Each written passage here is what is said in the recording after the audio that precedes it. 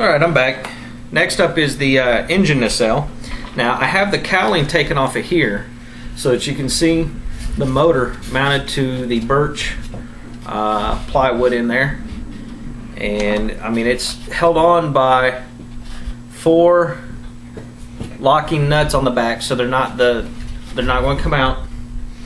And it's got Allen head bolts. I think they're 440s, so they're going to stay in there just fine. They're not going to go anywhere. The door is actuated by an arm on the retract, so I want to show you that. You can see that this little arm here spins. It's got a little screw through the center of it, and you can spin it. What that does is it rolls along the inside of the door to allow it to open and close. Again, no extra servo, no ridiculous rigging, none of that crap. Good, simple fun. You know, it's not exactly scale, but that's okay. I don't mind it. I will sacrifice a little scale integrity or a little scale look for functionality, reliability. Things like that are just as important in a plane as scale looks. So I like it, and I think for the most part the general public, y'all will like it. And something else I wanted to show: foam, well, not foam, they're rubber wheels. They're spongy, and you know, they feel like low bounce wheels. And on top of that, oleo struts. So that's a big plus. The struts go down a lot further than that. I'm not really pushing my luck with them. So anyway, there's that. And close that up. Let's set it aside. Next up, I'm going to show you the horizontal stabilizer and the elevator. You see how flat that is? It's not all curved like some of the other B-25s on the market. Why that is because of this carbon rod that they put in there. It keeps it good, strong. There's virtually no flex to it whatsoever. Very impressed with this. It's hollowed out in here. The tail of the B-25 is hollowed out. They have the wires pre-ran. Everything is numbered, so you just plug it into the number and you go. You're done. It's very simple. It's a nice tight fit on the tail. You know, it'd be nice if it's screwed down. Another piece that you can modularly pull off just in case, but not necessary. You know, this is one that I could probably break down enough and drive with my top down on my car and still get to the airfield with.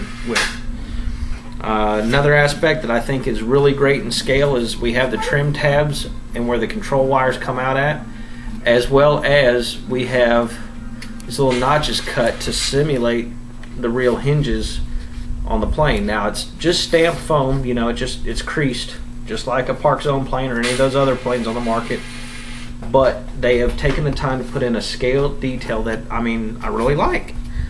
I love it. You know, the panel lines aren't super deep, they're pretty shallow. It looks good. It really does. I'm thoroughly impressed with it. One other thing to show you: the piece that controls the elevator, this little plastic piece here, if you notice there, it looks like a little silver U. That's the metal rod that runs from here to over here. It's one piece, and it's put in here, and it's glued down, and it's bolted down, and it controls the elevator. Very solid design. You don't have to worry about offsetting on the elevator. Very rigid. I love it. Looks great. One final piece to go over is the vertical stabilizers and rudder. Love how much surface area we have moving here. Lots and lots of surface area.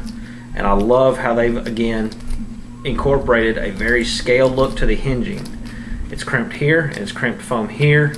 Everything else moves freely. Looks very realistic. I love it. There's a little bit of restriction in deflection on this side versus that side, and you can probably Dremel out this bottom hole, bottom 2 holes if you need to, and you can get full deflection out of it coming in. It's probably what I'm going to do, just so that I have good turning, good rudder authority. Love having rudder authority. I love coordinated turns. A lot of the other B-25s on the market have a very small rudder surface, and this one has a huge surface, and I think it's just beautiful. Let's see. The props are 12-inch props. They will need to be built. It's pretty cut and dry, nothing to fuss about.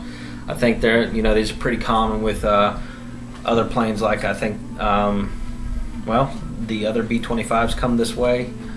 Or no, they don't. The P-38s come this way. And they're very much like the props that Hobby Lobby used to carry. I don't know if they still carry them, but there's a tab on the end, and you could probably trim that off and make it a variable pitch prop. Hey, sweetie.